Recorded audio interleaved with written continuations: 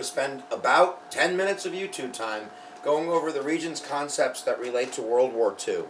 Now remember, this is not a world history course, so we don't need to go into Hitler and unfortunately I don't get to teach the Holocaust and some of the internal European reasons for World War II. We're really not going to explore. We're going to kind of stick to the basics and to the Regents and see if we can't get those questions right. So really we're looking at, kind of two essential questions. Really, what's America's, kind of foreign policy switch? How do we get involved in World War II? Which means you have to know what we're doing before World War II. And then really the next big one is the effect of World War II. We're also going to look a little bit at domestic issues and how war affects the home front. And you'll be reminded of World War I because it's going to be very similar. But again, for anybody that's listening to this for the first time, these are Regents-based concept lectures. So we're not worrying too much about dates and specifics and things like that. That'll be saved for class time. So we can build your DBQ skills, your outside information, your thematic essays, yada, yada, yada. Right now, we're really working on multiple choice. As I've said before, I don't like teaching to the test, but if that's part of my job description, darn if I'm not going to do a good job at it. So really, we're looking at 50 multiple choice questions, and at a minimum, I'd like to be seeing like the number 34, 35, at a minimum. If we all do that, we're going to continue all passing this exam. So let's hit it. We have to take a step backwards if we're going to explore America's reasons for getting involved into World War II. It's really important that we understand kind of basic traditional American foreign policy. And in class, a lot of times, I'm not going to do it here because, to be honest with you, I'm wearing my pajama pants. But I would run across the room, and if there was a radiator, Mr. Hughes would jump up there, and you would all say, I would say, who am I? And you would all say, George Washington, you are G, the original gangster, the first president of the United States. And through our hand signals, we remember that one of the ideas is kind of pointing at that door across the hall and saying, and then drawing a circle around me.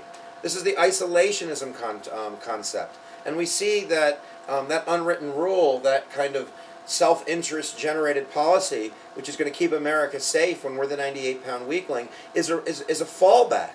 After World War I, now we're getting into good content, in the Treaty of Versailles, and remember the Kumbaya song that Woodrow Wilson would sing representing peace, when he brings that blood-dripping treaty back to the Senate, checks and balances. Remember, the Senate can't, sign a treaty with the devil. He's got to go back to the Senate. What's the Senate say? No! And they reject the Treaty of Versailles. And in class, we play the turtle game. So in World War I, America's in the turtle. We pop our head out. And then what do? Back into the turtle position. And in the 1920s and in the 1930s on the test, you're going to look for that concept. There are some avenues that are a little bit different. The Kellogg-Briand Treaty, the Washington Naval Conference, where we are going to kind of be part of the world community for those treaties to reduce arms and tensions and try to be the peacemaker. But we rejected the League of Nations, right? We crawl back to America thinking, never again are we going to send our boys to die for the European war, gods of war. Because we saw what happened after World War I, which is revenge and, more animosity and all of that is exactly, what we thought would happen, which is it gave rise to Hitler and another world war. So I don't know why we fought World War I to lead us into World War II. But here we are in the 1930s seeing the rise of fascism in Italy and Germany.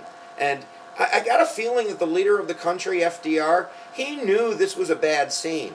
But he can't go to Americans and go, let's go get involved, because, it's not directly in our interest. We haven't been attacked. We have World War I on our brain still, and America's not in a position to do that. If I say attack Afghanistan on September 10th of 2001, people look at me like I'm nuts. And I could talk about women's rights and Islamic fundamentalism and the harboring of Osama bin Laden, and we knew all that. We probably should have gone, but we didn't have the resolve. We didn't have the will. It took 9/11 to do that. So we need a 9/11 in order to get involved, and we're going to get there. So let's review really quick our hand signals for American involvement in World War I. Oops, World War II. Number one, first concept, turn your back, shake your hand. Not going to do it. We ain't there for you. This is the neutrality acts on the test. And again, the concept is, not involved, don't want to know. And then we take ourselves to the late 30s, the early 40s, And we get the next concept, which is the Lend and Lease Act. So this concept is still with our back turned. I'm still shaking my head no. But as I peer over and I look at Europe, what does my face do? And now, we're not going to get involved, but maybe we're going to do this. Hey, psst. And the concept is lend and lease, that I'm trying to supply weapons and armory and aid to my allies, my friends. Look, we have a stake in this, right? England is our ally. And by 1940, it's not looking good. I mean, countries are falling in Europe, you know, boom, boom, boom, one after the other. And we don't want that to happen to England because, again, self-interest. Then Hitler's looking over the Atlantic Ocean, looking at us. So the Lend and Lease Act is the next step. The only thing you need after that is a 9/11. So, the concept is Pearl Harbor. And Pearl Harbor is the event which gets us involved. So there's your 3 big vocabulary words for the beginning of the test as I look at that 6-minute mark. And again, it's Neutrality Acts, Lend and Lease, Pearl Harbor. So now that we have a crisis, we're going to have a couple concepts to throw at you. One is expanded federal government, and a lot of historians claim it was the New Deal, it was World War II that got us out of the Great Depression. This is pump spending. The government is enacting price controls. The government is spending money in creating jobs and building things. Therefore, we have almost full employment. And the economy grows rapidly during World War II, at least the size of the economy. So, one concept is expanded role of federal government. The other one, we all know, during times of crisis, what happens?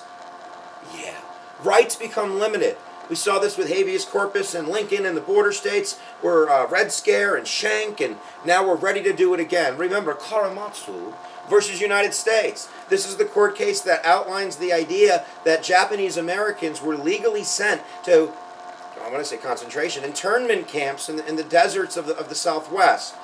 Americans with Japanese ancestry. Not Japanese Americans, Americans with Japanese ancestry.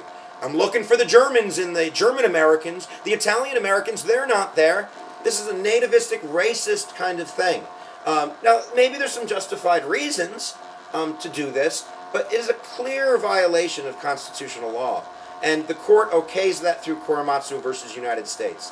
Other concepts really quick, because we have to get to the end of this, unfortunately, is we have Great Migration 2. Remember, the Great Migration is the movement of African Americans escaping racism and Jim Crow to the north for factory jobs and service-oriented jobs in large cities, creating a great migration of human beings, filling our northern cities, and really leading to high poverty. And that's another kind of idea, I guess, so we'll kind of put that over there. Roads to the Riveter. Women go diesel, hardcore, going out to work, independence, M&M concept. Lots of great domestic ideas. So let's go to the end of the war now, all right? Bang, bang, bang, D-Day, we win. One of the other concepts on the test is, why do we drop the bomb? There's another video that you can take a look at on the YouTube page that has Harry Truman's speech rationalizing why we dropped the atomic bomb on Nagasaki and first Hiroshima. And estimates are we've killed hundreds of thousands of people in that attack. You need to know the Regents' answer? I'll give you the Regents' answer. To save American lives. The beaches of Tokyo do not look like Cape May, New Jersey.